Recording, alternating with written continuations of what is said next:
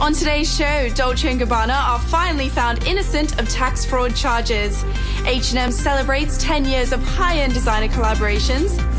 Find out which Hollywood star will be making her Broadway debut in 2015. And which one is the new face of Kate Spade in New York. Right here on Fashion Frontline. After nearly 4 years, the Italian courts have cleared fashion duo Domenico Dolce and Stefano Gabbana, who have now been found not guilty of tax evasion. Last week, Italy's High Court overturned 2 lower courts' rulings that the designers were guilty of hiding hundreds of millions of euros from Italian tax authorities. This is the 3rd time the duo, who were initially indicted for alleged tax fraud in 2010, fought against the claims, and they finally won. Last April, Dolce and Gabbana were found guilty of tax evasion by a 3-judge panel who decided to uphold June 2013's guilty verdict, in which the designers were sentenced to 20 months in prison, but they were each given a reduced suspended sentence of 18 months in jail, which they never served.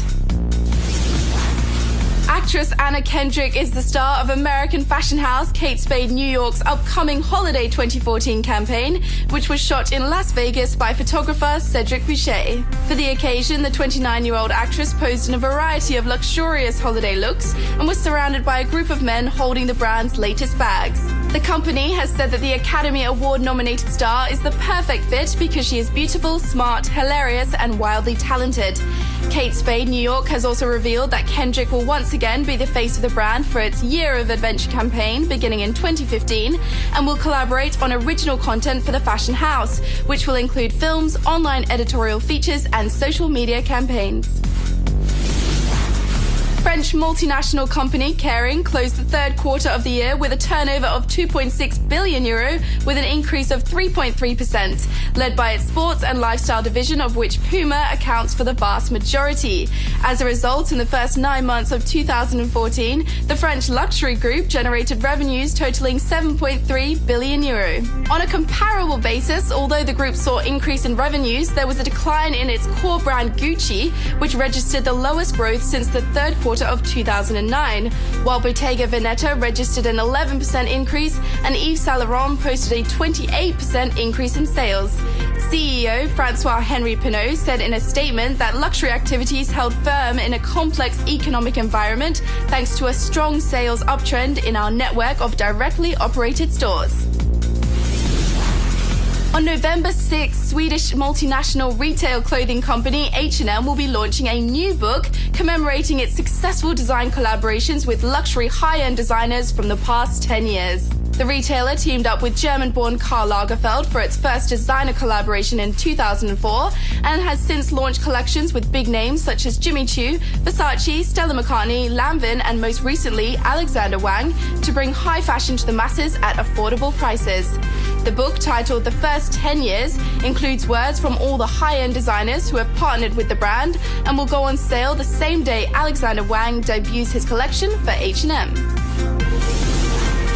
Italian luxury fashion group Prada has announced that the company's immediate holding company, Prada Holding BV, will be merged by incorporation into Gipafin SARL, Prada Holding's sole shareholder, and the legal seat of other companies in its control will be transferred from Luxembourg to Italy. The announcement was made in a statement to the Hong Kong Stock Exchange, where its shares are listed, and it also stated that by December 2014, upon the consolidation, Prada Holding, which currently owns 80% in the company, will cease to exist, and Gipafin SARL will be renamed Prada Holding SARL. The corporate reorganization is intended to simplify the control structure of the company and will have no impact on the Prada Group.